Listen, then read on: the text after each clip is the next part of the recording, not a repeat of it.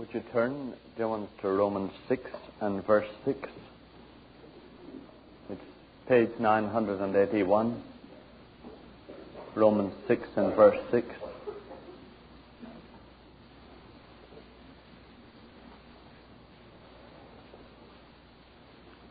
was really the truth in this verse that the Holy Spirit used to transform my life after I'd been a Christian for 12 or 13 years. Romans 6 and verse 6.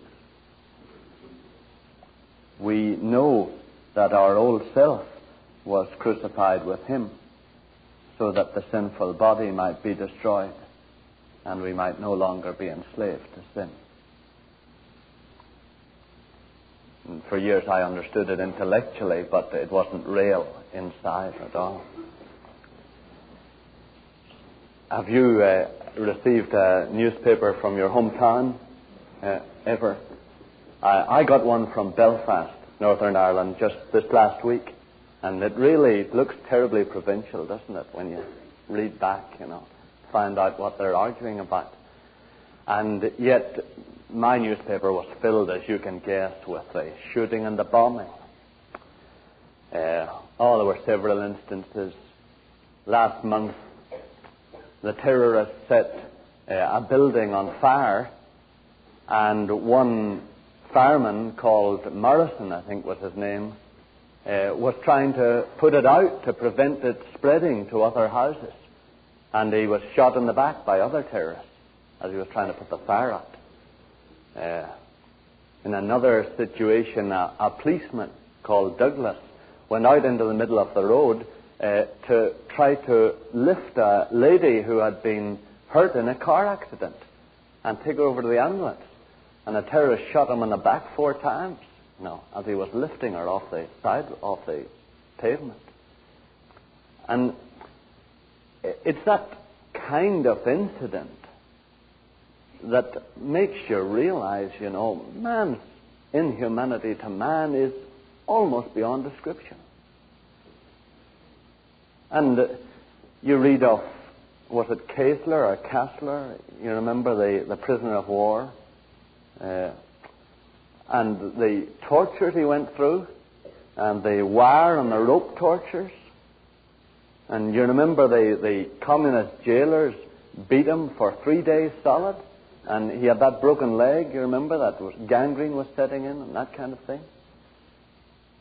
And it seems just unbelievable, doesn't it? I think it's that kind of inhumanity of man to man that is making a lot of even humanist intellectuals begin to suspect that the power of evil in the world is really a hideous, personal being of some kind. They were all very skeptical of that whole idea for a long time. But it seems it's the only way now to explain what seems to be intense hatred. Or you look at the whole Watergate affair, and you see the deviousness of it. Whoever you're supporting, the thing is full of lies and backroom subterfuge of all kinds.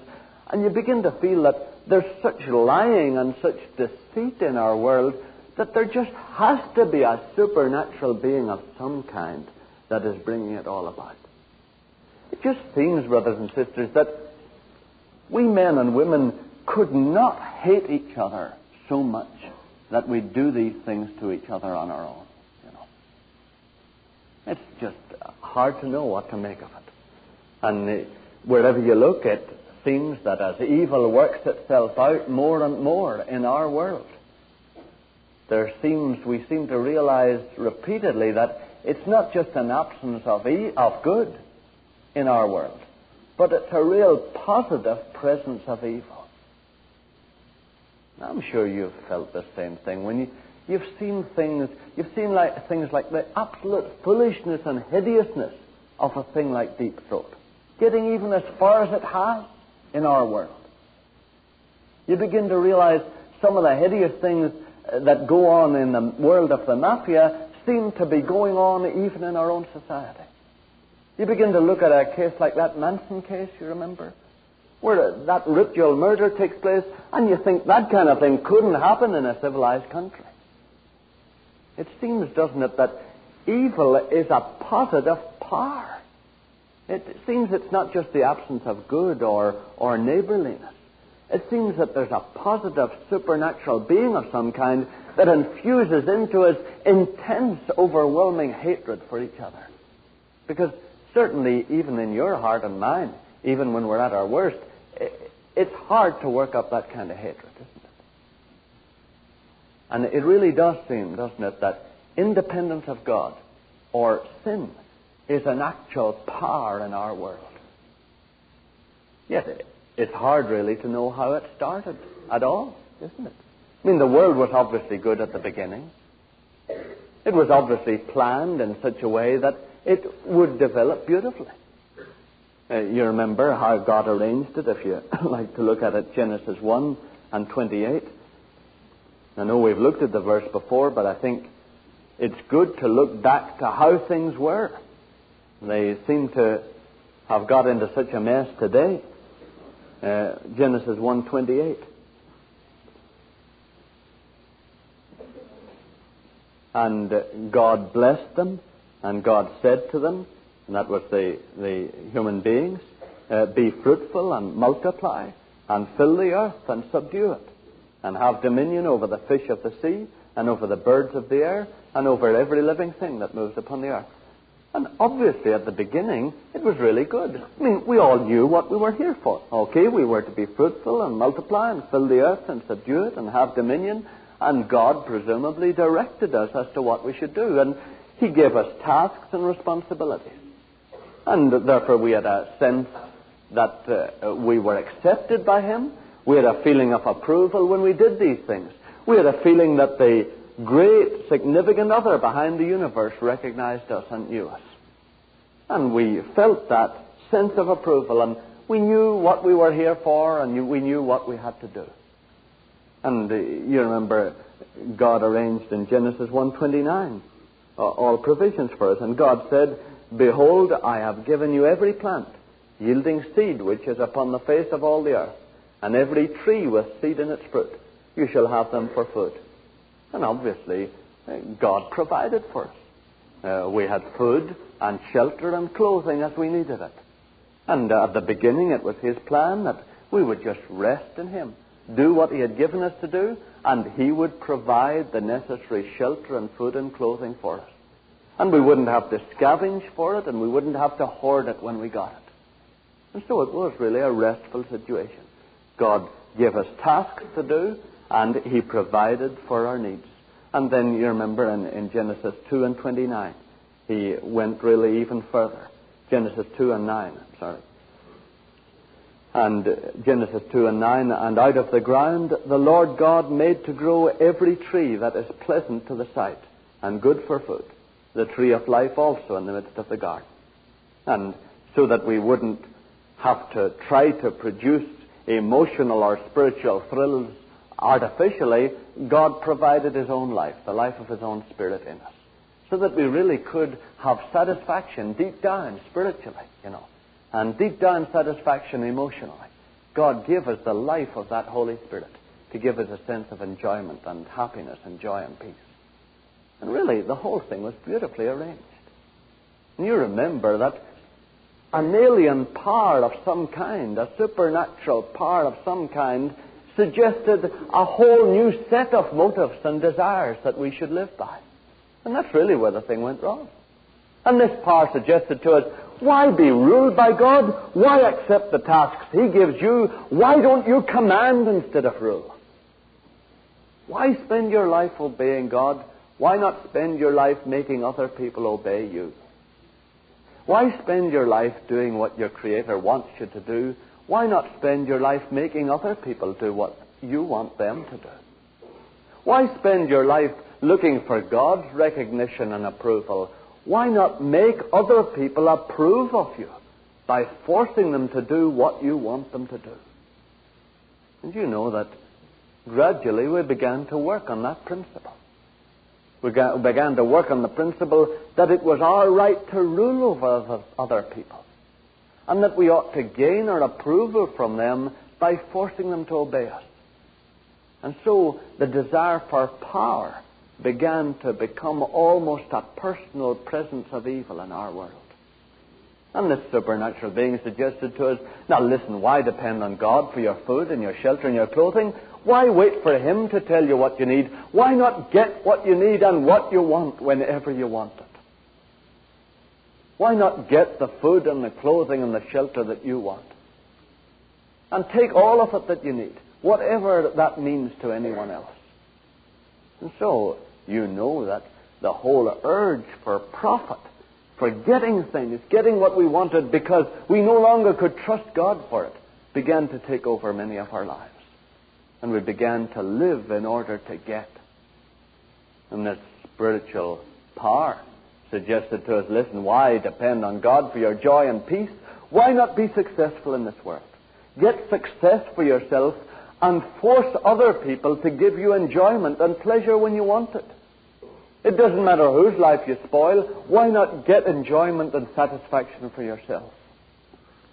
And so, really, we went on that tremendous kick that we have, just to enjoy ourselves, whatever the cost. And really, brothers and sisters, those motives and desires of profit, power, and success have become the ruling passion of our world. They really have. And you know it. And that's what has turned the place into a hell instead of the heaven that it was planned to be. And so you know yourselves that most of us live for profit, power, success. And we'll kill and we'll shoot and we'll bomb in order to get profit. You see it. We look at the international affair, and we tear old Nixon apart and we tear anybody else apart. But brothers and sisters, what the politicians do is an expression of what the nation is. And you know in your own heart that often we will do anything for profit. We'll do anything to get what we want. And we'll lie and we'll deceive for power. We'll manipulate other people to get a sense of controlling a situation.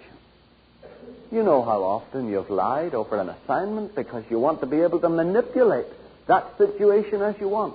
You want to be able to miss the assignment and yet manipulate the situation so that you don't suffer for it. And we tend to see that in international affairs, but we're so slow to see it in our own lives. And it's the same for success. You know how many of us will scramble over the top of the heap any way we can to get success. To get success in our wives' eyes, to get success in our children's eyes, our friends' eyes, our peers' eyes. Now, brothers and sisters, it's that power that governs so much of the world that the Bible calls sin. It's that desire to live as if there's no God.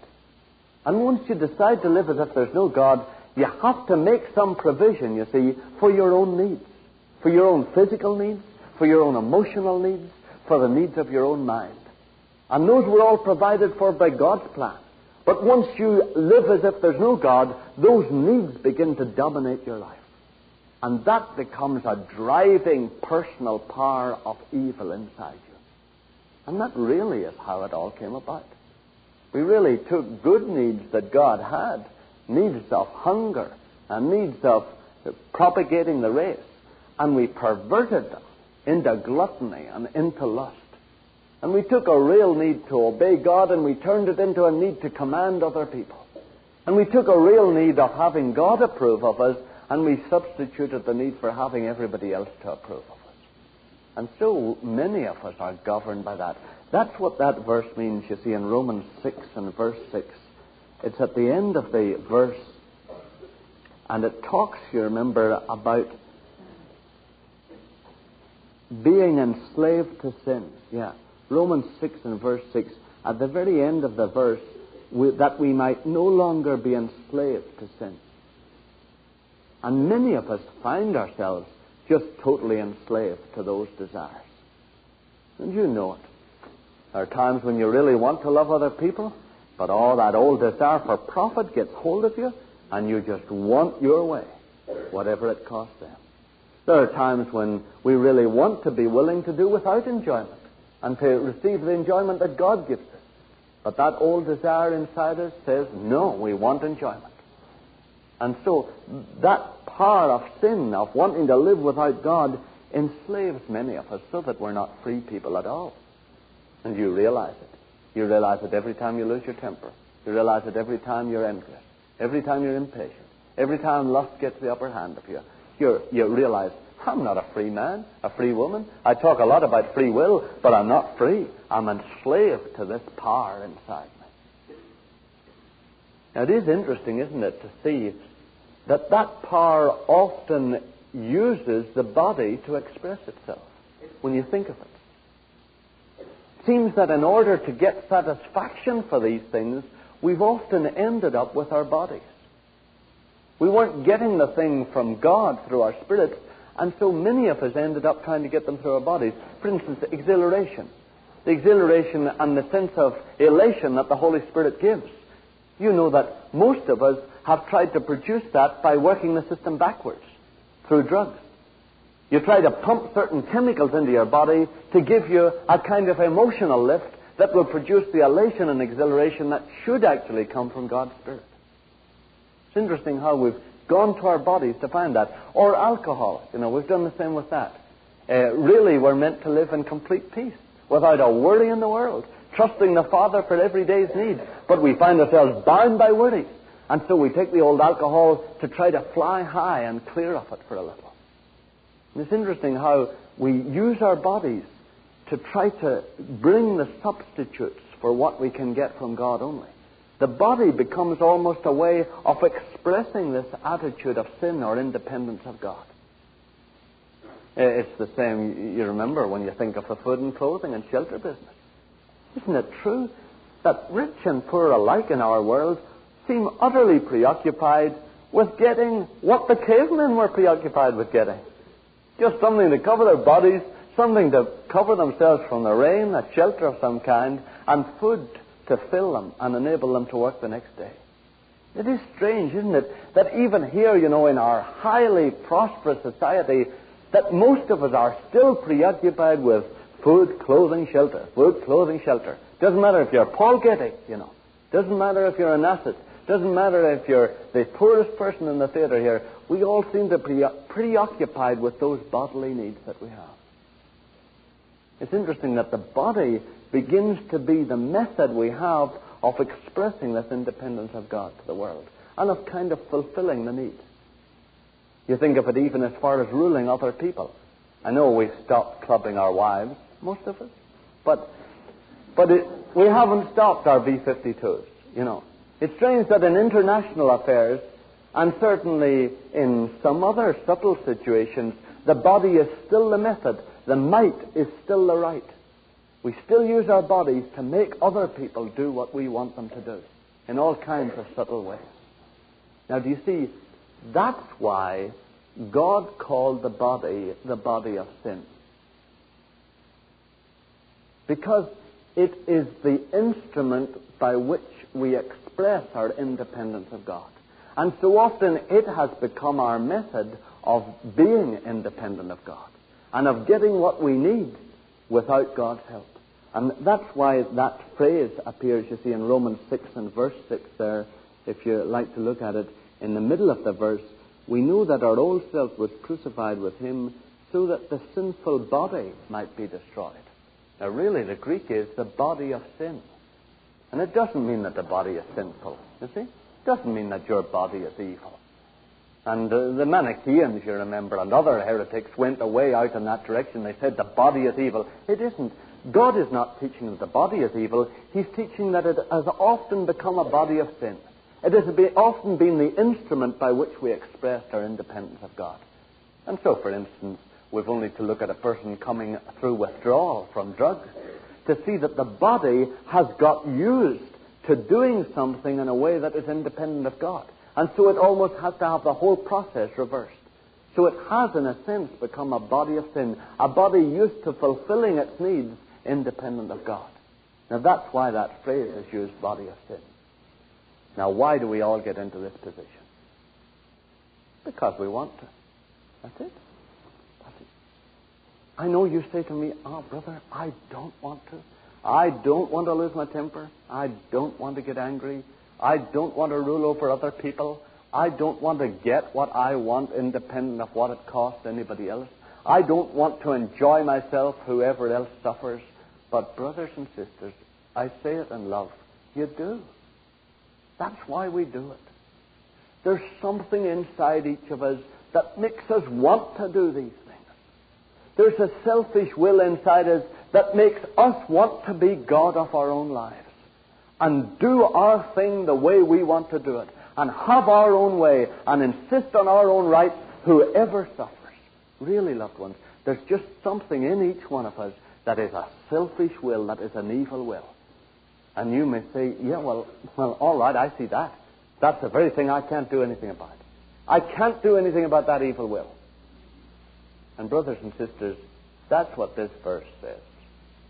That God has done something about it. You're dead right. A selfish will can't destroy a selfish will. You can't make yourself good with all the willing in the world. But God has destroyed that selfish will miraculously in Jesus. That's why He destroyed us all in Jesus. It's the evil will that is the only truly evil thing in the world. Cancer is bad. Promiscuity is bad. All those things are bad. But finally, the only thing really evil is an evil will. And that's what God destroyed in Jesus. A lot of people have made the mistake, you see, we ought to destroy the body by which this independence is expressed. And you remember that led us into asceticism and all kinds of masochistic practices, whereby we thought the body is the evil thing. If you can bring down the body, then you'll be free from lust. Then you'll be free from gluttony. Of course, it was a heresy. The body was not the problem at all. A lot of people said, if you can destroy sin, that's the problem. Take sin out of the world and you'll be okay. Loved ones, you can't destroy that power, that personal power of evil in the world. It resides in thousands and thousands of people. You meet it every day you go out. You can't destroy that.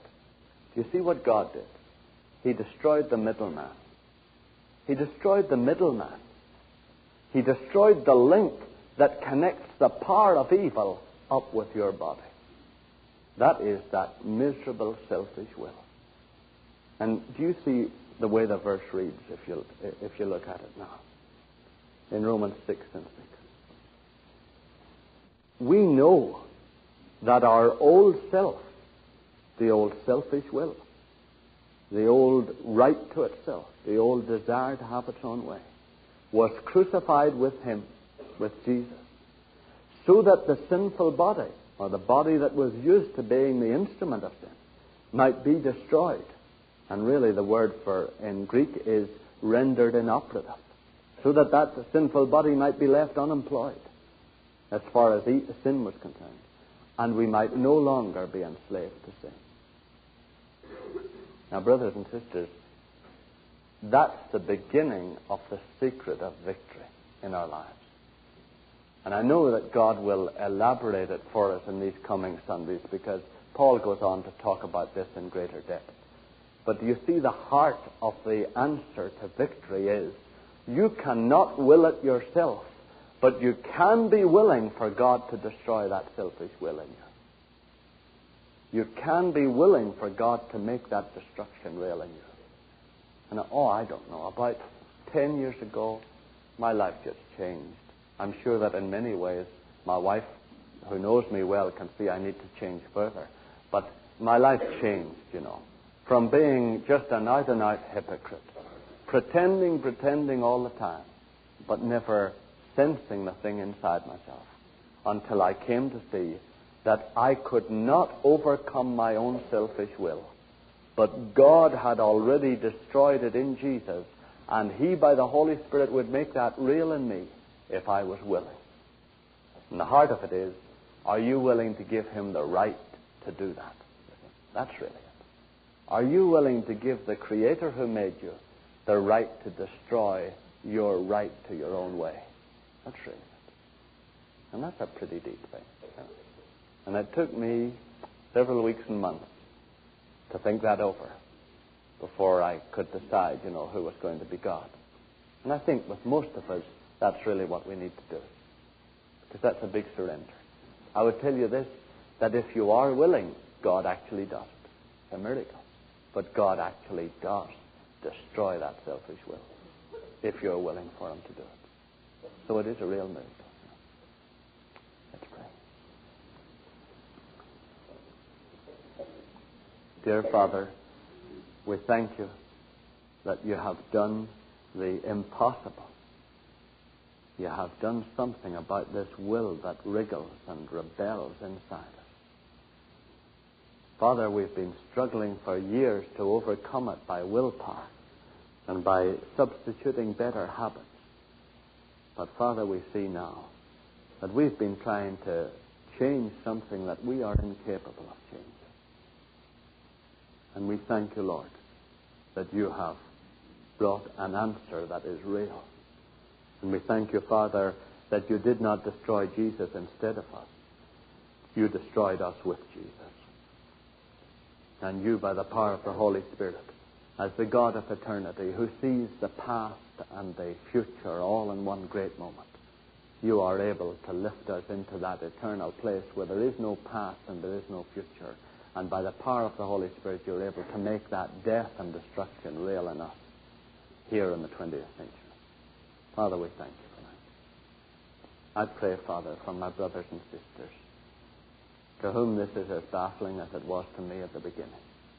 And I pray that you, by the Holy Spirit, will, as the Sundays pass, make this more and more clear to each one of us. And Father, above all, that we'll see that when we give you the right to take away our right to our own way, in all kinds of little unimportant things and in all big things, then you are able to fill us completely with your Holy Spirit and make the crucifixion of Christ real in us. We thank you, Father, that the work has already been done. Thank you that we don't need to strangle the selfish will. Thank you that it has already been crucified in Jesus. We thank you for that, Father. In Jesus' name. Amen.